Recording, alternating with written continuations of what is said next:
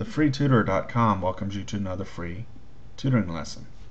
Today's topic is middle school math. Today in this lesson we will add fractions with unlike denominators.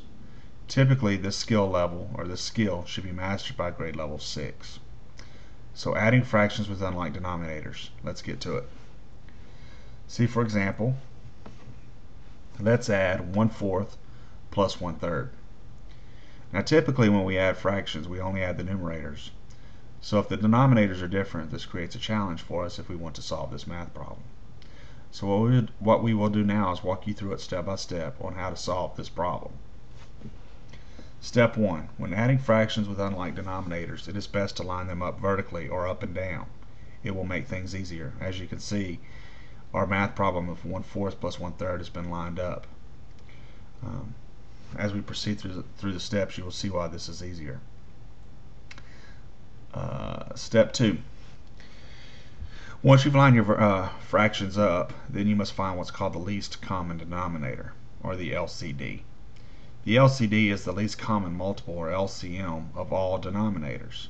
For example, our problem 1/4 plus 1/3, the denominators are 4 and 3. The least common multiple of 4 and 3 is 12, so our least common denominator will be 12.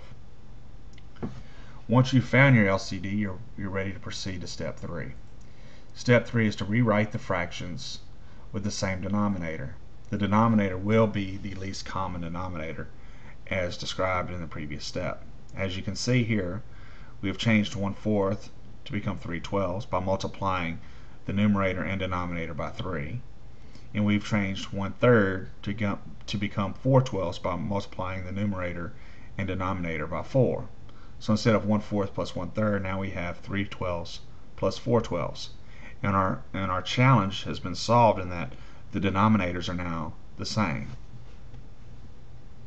Which brings us to step 4. In step 4 we add the numerators. 3/12 plus 4/12 equals 7/12. And then we proceed to step 5. Step 5 simply states that we simplify our fractions.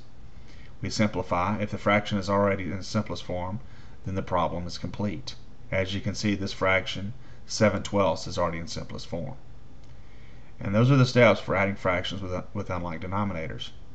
I would encourage you to rewatch this video, maybe step by step, pausing it in between steps if you're still unsure on how to solve fractions or how to solve addition problems with fractions with unlike denominators. And this has been homework help provided by FreeTutor.com. Thanks.